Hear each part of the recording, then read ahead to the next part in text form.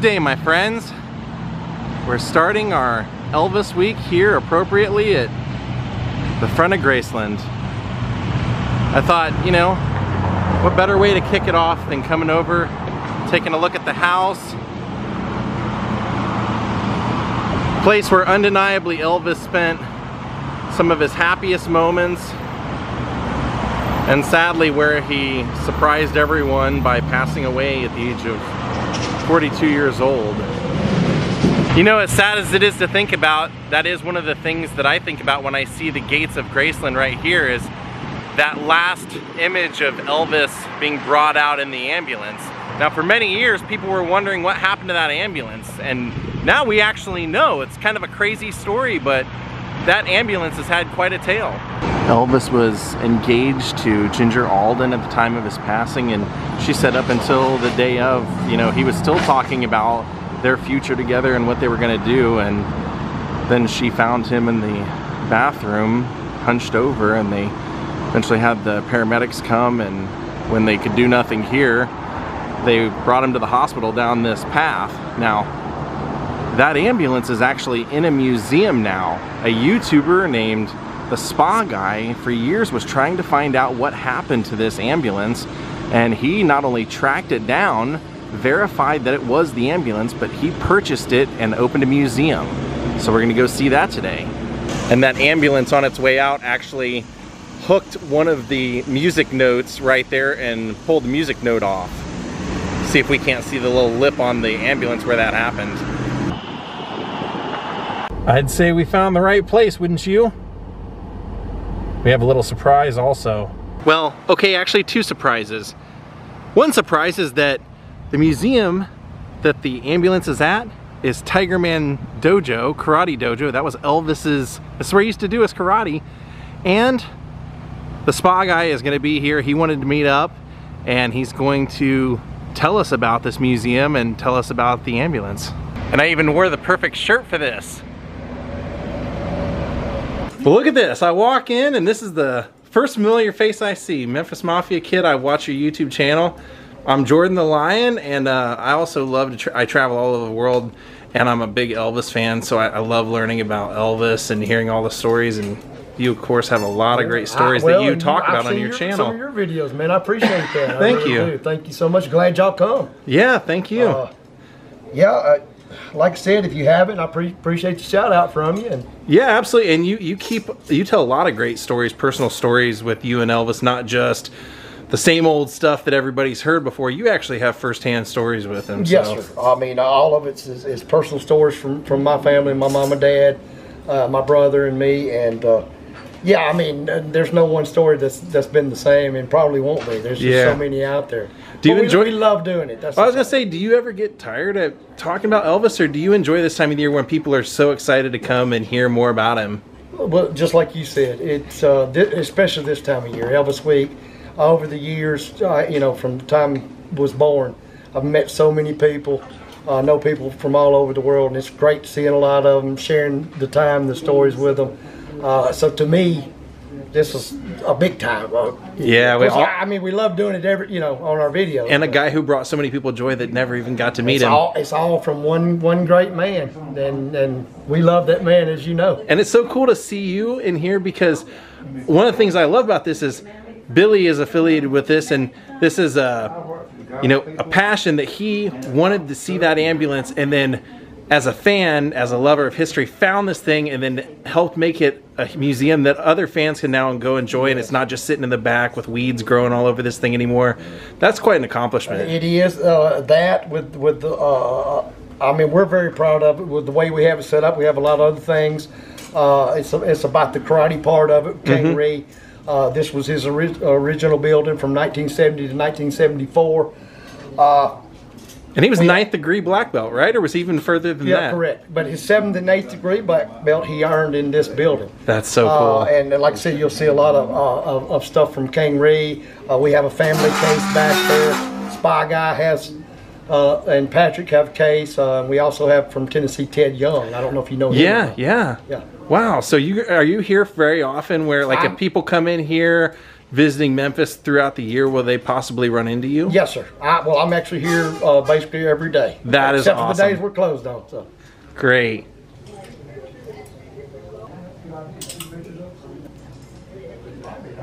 Take a look at this. This is so great. I mean, it's literally the same makers of the same furniture that Elvis had in Graceland. So they even have some of Elvis's actual shirts. Look at the ruffles. You can see there was one right here on the sleeve, and then right there. And both of these shirts are from 1970. This one is also IC Costumes. They made all the jumpsuits and all that stuff for him. Pretty cool. Look, you can see their maker tag in there. So they told us we can hang out here, and we're literally looking at the karate room. That's so cool, man. That is so freaking cool. Good on them for doing this. So Billy, it's so nice to meet you. We've talked over a Zoom chat, but yes, we did. you're more than just a guy who's a fan of Elvis. You're more than just a guy who's now affiliated with his museum. You made this happen because you were out vlogging, kind of like doing your Elvis loving research, and how to, you know, basically tell people what came about. So what happened is, I do very much like you do. I go around the country and tell stories. I happen to focus really on Elvis. I do a few other things, but mostly Elvis. And what I like to do is something that I learned from Adam, the Woo, and that is, he'll go somewhere and show you this picture, and this is what it looks like today. That really caught my attention the first time I saw that in a video. It was Adam the Woo when he did Back to the Future, the very first one. When I saw it, I went, wow, what a great way of telling a story. So, because every building has a story. Yeah, every building has a story, and there's photographs, and Elvis was probably one of the most photographed people in the world. So there's tons of material on him. So what I do is I'll take a photograph and try to figure out where that happened at. It just so happened that there's, Elvis had an idea to record or to create a movie called The New American Gladiators, and what he was trying to do was, he loved karate. It was a big part of his life, and he wanted to get other people fired up about karate. So he had budgeted $125,000 to make a private movie that he would try to get distribution on, and part of that was filmed in this building. So there was photos in this building, and there was movie footage or video footage of him in this building. So I drove here. I bet you, this place is right up the street from Graceland. You literally have to go by it to go to Graceland, and I guarantee, I'm not going to exaggerate this number. I stopped here 40 or 50 times to see if I could find somebody here on my way to film other things. This was not being used at the time? It was just always locked up, or what? It was a machine shop. Okay. The people that owned the building lived in Missouri, and they would come here when they had work around this area. Okay. So what they would do is come here, and they would stay. There's an apartment upstairs. They would stay in the apartment, and they would do their work. They built automation for manufacturers. It was called controlled systems. So they had three-phase machines in here, and big forklifts, and grinding machines and cutting machines and all that kind of stuff. And so I came here one day and found somebody here. Knocked on the door. They were very nice. It was a husband and wife. It was actually the son and the son's wife of the man that owned the business. It was father and son business. And I told them what I was doing, and they were like, yeah, you know, come on in, you know. So I made a video. I showed Elvis in the building. I was able to do lineups and say, well, he was here. Did they know? They knew. Okay. Because people came from all over the world to here. That's what I wonder. They literally would come here, but they were never open. You know, they're rarely open, but people would catch them, and they'd let them come in. Oh, that's cool. And so when we got done filming, I filmed with him, and I talked to his father.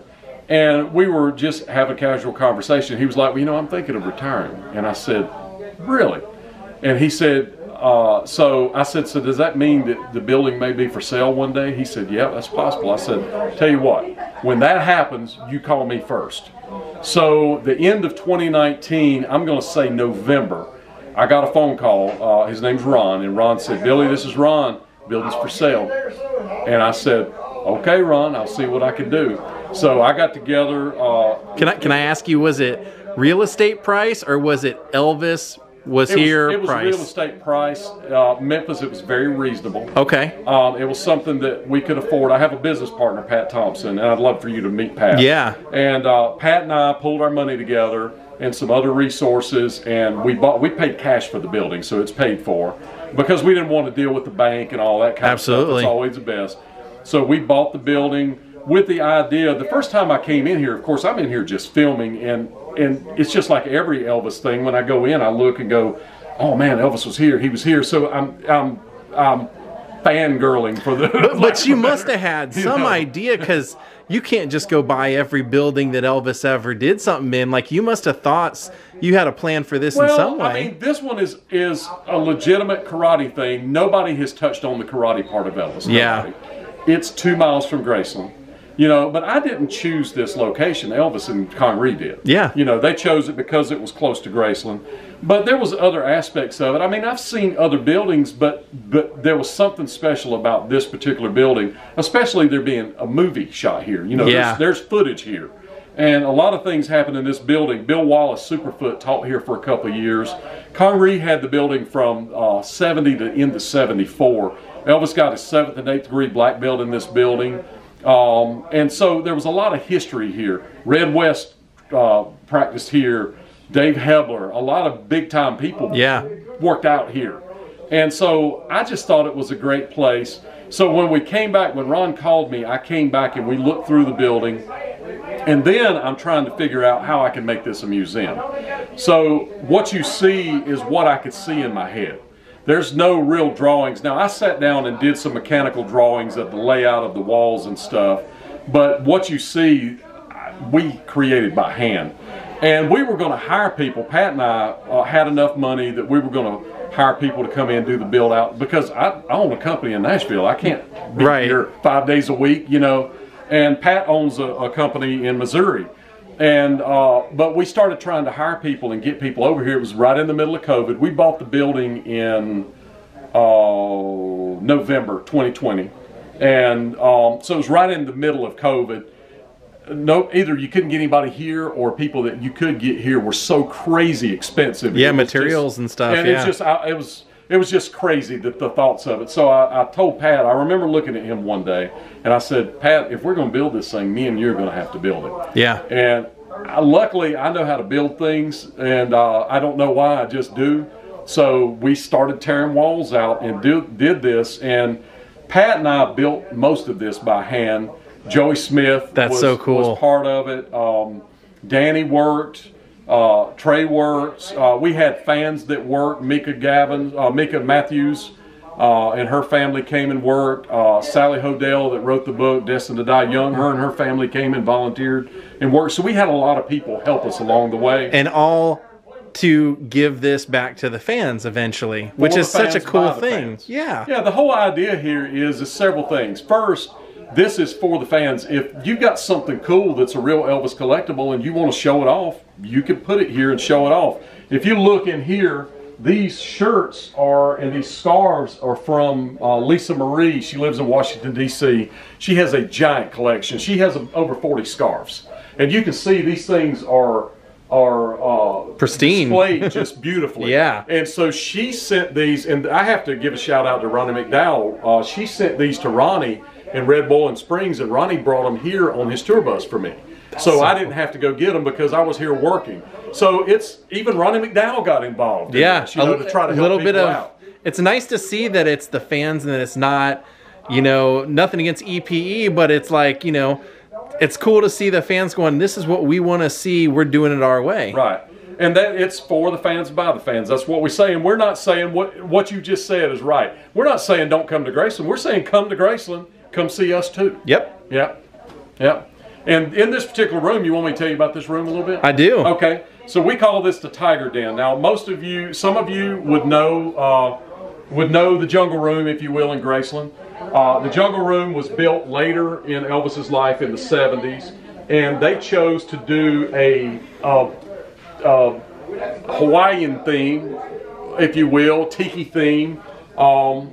And they chose Whitco Furniture. This furniture is built on the West Coast. It's still in business. This is actually hand carved with a chainsaw. And the Whitco guy that created this in the 70s, he actually went on to teach his granddaughter's husband, his name's Ken Pleasant, how to carve this with a chainsaw. So Ken Pleasant still makes stuff for Whitco. They're still a real company. And we teamed up with them, and we're planning on having some Whitco items here at some point. But in the meantime, I can't build this. I can't build the Tiger Den if I don't have Whitco furniture, right? Right. So I'm panicking. I've got the room being built. You know, I'm finishing it, and I don't have the stuff to put in it. So I reached out to Ken. He said, I'll help you find some. So we spent, this little bit that you see here was $8,000. Wow. The couch, Trey and I actually went to Baltimore, Maryland to pick up. We bought it from a real nice lady out there. They buy and sell antiques. So Trey and I, though, made it a filming opportunity. We filmed Roanoke, Virginia, Lynchburg, Virginia, Baltimore, Maryland, Washington, D.C., and Richmond, Virginia while we were there. And we picked the couch up. Incidentally, when I went out there, I thought I can go out there and rent a U-Haul trailer, right? Yeah. No. Nothing no available. U-Hauls. I had to buy a trailer to get this thing back. So I bought 2 trailers recently. The unforeseen adventures in being a museum owner, right? Wow. And so we brought this back, and the first time I ever sat on Whitco furniture, which I've seen 1,000 times in Graceland, honestly, I thought it would be very hard. The first time I ever sat on this was in a storage unit in Baltimore, Maryland. I wanted to sit on it so bad, we uncovered it, and I sat on it right then before we ever loaded it in the trailer. And it is actually very, very comfortable. I love it. It's amazingly comfortable. Yeah. And I actually could kick myself. Early last year, maybe March of 2020, I saw a couch and 2 chairs come up for sale in Nashville for $3,000. And I looked at it on Facebook Marketplace and went, I'll never need that. What would I need? What would I do with it? And so I didn't buy it because I hadn't thought of this. Yeah, you know? yeah. I knew that this was going to be a hallway. The idea of this room is there's an upstairs. Mm-hmm. So we're gonna, when the museum's finished, you'll buy a ticket, go upstairs, go through, come down the back stairs, and this is how you get back out. So you're not going through the dojo. What was this room when it was the dojo? What would Elvis have used this particular space? Okay, so to clear this up, to give you an idea, that door was not there. That was a wall. So what it was this was completely from here to the other end of the building. This was a church sanctuary. That's why it had the red carpet and why it had the paneling. Okay. This was a church from here, from that double door was the back of the church. And then when you went to the other end where the stage was, that was the stage in the museum. Okay. Or in the church. In the church, yeah. Say. So what we did was I made this room so you had a way to get out. Then I was trying to decide, okay, well, what am I going to do with this room? And I thought of several different things. So I thought, you know, if I put this furniture in here, it'll be something they would enjoy sitting on. Be a great photo op. It's a great conversation piece. And so I just wanted to kind of give you that feel like you're really sitting in the jungle room. This is not to take away from Graceland. Go over there and look. But you can come over here and sit. But I loved, you know, that you have this glass behind, so you can actually sit here in the chair like we were doing and look into here and just kind of imagine class going on. And you said you're going to have a class. We have karate classes here. We do. We have a karate class every Saturday at 11. As more interest comes, we'll have more karate classes. We actually have Kong-Ree. This was his dojo. This is Pasaru type karate. We actually have a 6th Dan or 6th degree black belt. Black Dragon is his name, and he is our instructor. And he comes here. He was taught by Kong-Ree. He took lessons from Kong-Ree. And in the Elvis world, or I should say in the karate world under Pasaru, Kong-Ree's thing was to give people animal names. So Elvis's animal name given to him by Kong-Ree was Mr. Tiger. Mm-hmm. So that's why we call this the Tiger Man Karate. He was light on his feet. Because he was Mr. Tiger, and he has the song Tiger Man, right? Mm-hmm. He's the king of the jungle. They call him the Tiger Man. So that's why we chose that. Now, this is not an Elvis-only thing. We have karate museum. This is a karate museum. Yeah. We have Elvis. We have, heck, I've got Jerry Lee stuff here. I've got Waylon Jennings. I've got several different things here that are personal collectibles. Right, but one of the things you have is I started my video kind of talking about Elvis being brought out down that driveway the last time anyone would see him alive, or you know, before he was officially pronounced dead. You have that ambulance and a crazy story to that. August 16th, 1977, Elvis was transported. They got the call at the fire station number 29, right up Elvis Presley Boulevard here at 2:33 in the afternoon. They drive to Graceland, they go upstairs, they get Elvis, they load him, they take him to Baptist. Sadly, he did not survive. They did everything that they could do in that vehicle to try to save his life. Now, there's speculation that he may have already been deceased before he was ever put in the ambulance, or he died in the ambulance, or he died, whatever you believe, they attempted to save his life with that vehicle. Exactly. So I feel like it's an important piece. It's one day in a man's life that was a giant life, but it's still a piece of that life. Can we see that and you tell us how you found it? Because it's a crazy story. Absolutely. Let's go look. You were just saying like the June 26th connection to this. Like go through all that. That's okay, so nuts. Elvis's last concert was June 26th. It's just an odd date. We tried to do our grand opening on June the 26th, but we couldn't pull it off. It was too soon, you know, after opening. Yeah. So Elvis's last concert, June the 26th. Vernon died on June the 26th.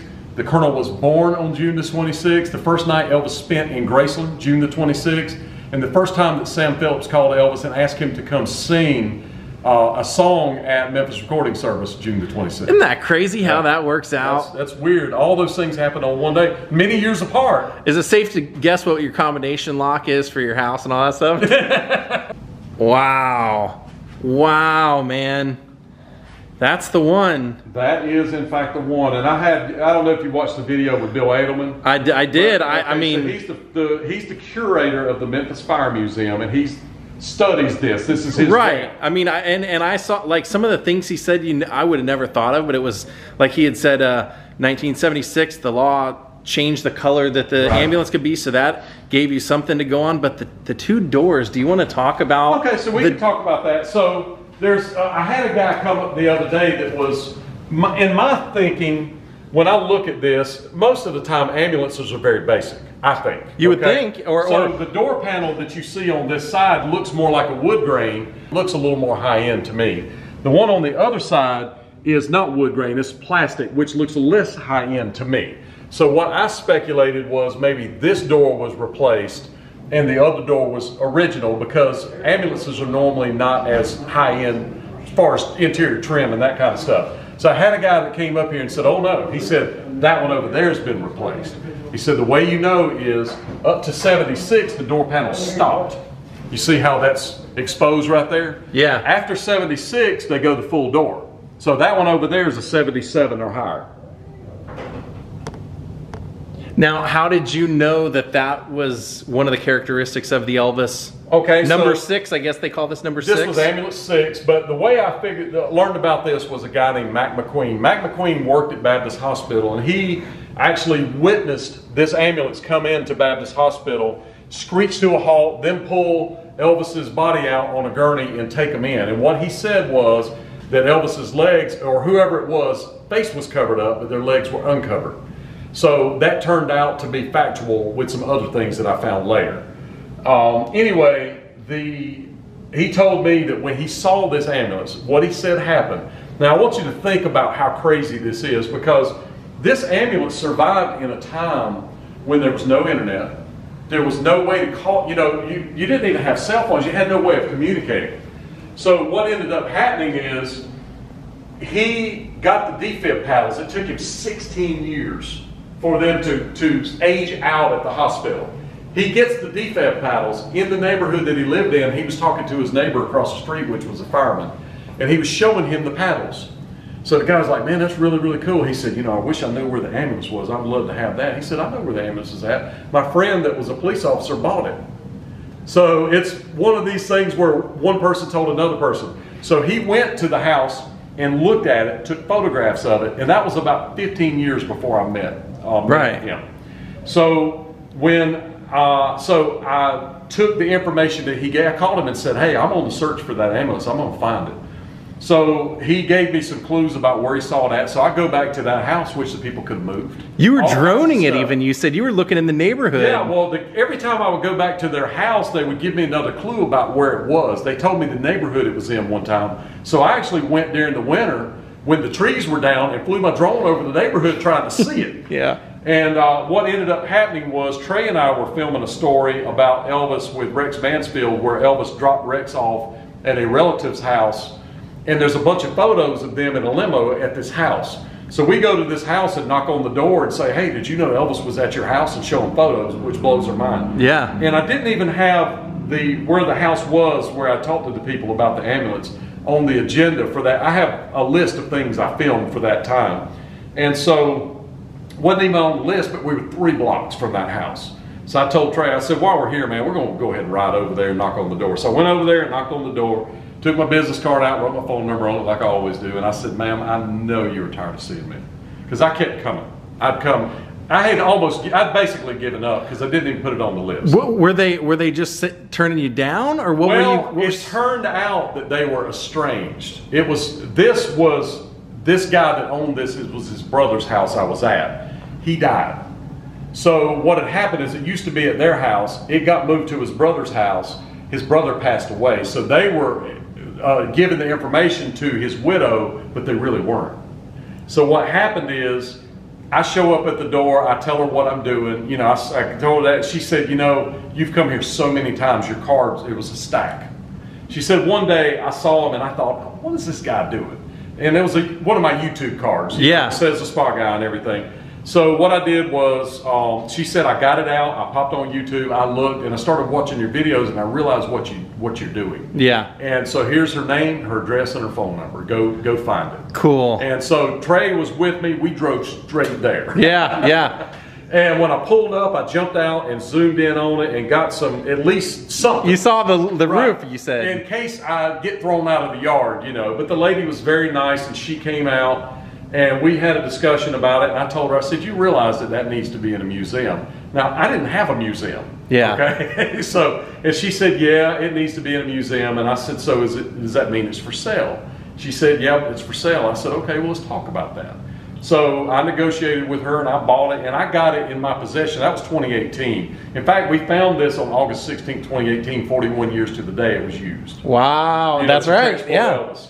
And so I took it to my shop in Nashville, my hot tub shop, and it stayed in my building since 2018. We moved it here probably 2.5 months ago. Okay. And I had to fix the steering in order to get it in the building. Which is also how you could verify that this was the Elvis ambulance. Do you want to tell that? Yeah, I thought that was a cool. Disabled the steering. It was in ambulance. It was in fire station number 1 over at the Triangle over by Lauderdale, which but St. Jude, right? Triangle. That's right.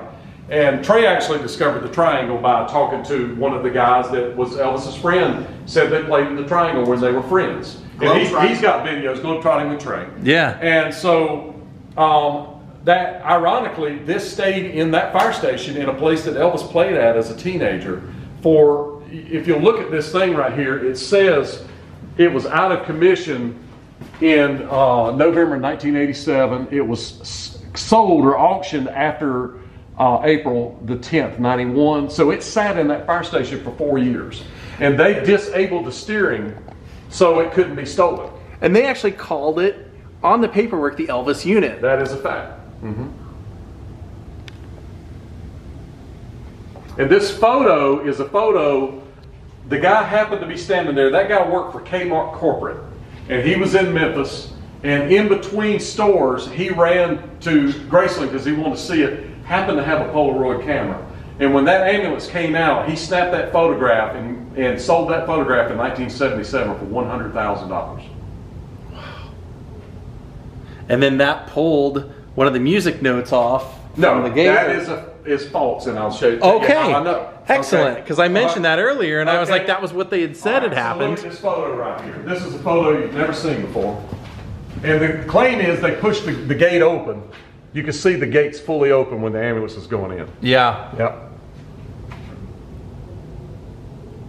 You see that big crink in it? Oh, yeah. This is a different photo from a different person. You see the crink in the bumper? You see it bent? Yeah. Now look right here. I love the logo. There it is. Mm-hmm. And that was bent before this truck was 2 years old. This is a 75 model. And it had only been in service about 1 year and 11 months when that... What Bill Edelman said that this is the most important fire call ever taken in the city of Memphis. The second most important was Martin Luther King. Wow. Mm-hmm. Wow. I mean, yeah, thousands of people lined the streets when they heard that Yes, Elvis. they did. What was it like when you got to open the back of that door and look inside? Well, you know, okay, so let's back up. The poster that I just told you about, I bought that poster as a kid in 1977. So when I bought that poster and looked at that ambulance, never in my wildest dreams did it ever cross my mind that I would ever see it. Yeah. Much less own it. Okay. I believe it. I mean, that's... Yeah. So this was the one thing that you really wanted to see. This is kind of the holy grail of searching for Elvis stuff for me. Yeah. You know, and that's not a. I'm not saying that to be. You know, I'm a Christian. That's not a negative thing. Yeah, no, that's just a defining term, if you will. But you know, I discovered the bicycle as far as that goes. You know, you sure did. Our team discovered that. And Jordan, the crazy thing about this whole thing is the day that we discovered this is the first day that I ride with Billy and film. I'm a filmmaker too. Yeah. That's a So fact. I had my camera, this camera, so I was able to capture the moment when he first I laid saw eyes that. on That me. was so great. Yeah. So it's like a great But companion. like I said about Dr. Nick, it's really crazy.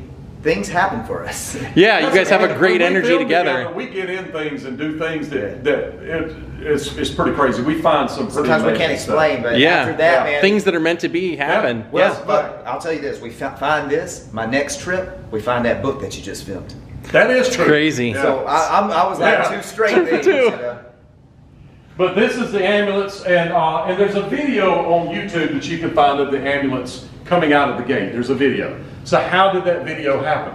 The answer is June of 1977, 1001 Truck and Van Ideas, they did a tribute to Elvis van that was featured in this magazine.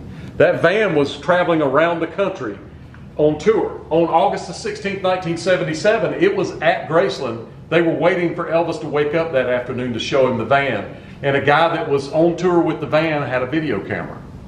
And he was filming the van. So when you watch the video, you'll see the van in the video. And that's how we have video footage of this ambulance coming out. It's amazing how things like that happen, isn't it? There's number 6 right there. Here, and I put that on there. Oh, did you? not- Okay. Yeah, that's not original. And then this is the back of the ambulance. And the idea here is Graceland would be there. This would be what it would look like to the guys if they look back down to the gate right here. Do you ever, I mean, when I look at this, the first thing I think of is this could be where his soul left his body. I mean, you just don't know. I mean, that's possible. I mean, that's just like the last ride. Imagine the chaos in there. Oh my God, can you imagine being a paramedic and being responsible for Elvis's life? Okay, so let's talk about that. 1977, they weren't paramedics. They were doing first aid. They're just firemen, right? They were firemen with first aid kit. That is a fact. And think about that, Jordan. And Al Strada and Joe weren't necessarily, I mean, they weren't paramedics No. either. They were the one first on the scene after Ginger. So, I mean, it's like, wow, man. And before the world knew. I'm going to ask it because I know people are wondering, any hauntings since you opened the museum? No. Well, you know what? That is not true. I'm going to show you something. Should I put this on camera? I don't know what you're about to go to. Okay. All right, so I'm going to show you something. We got to go back over here to let me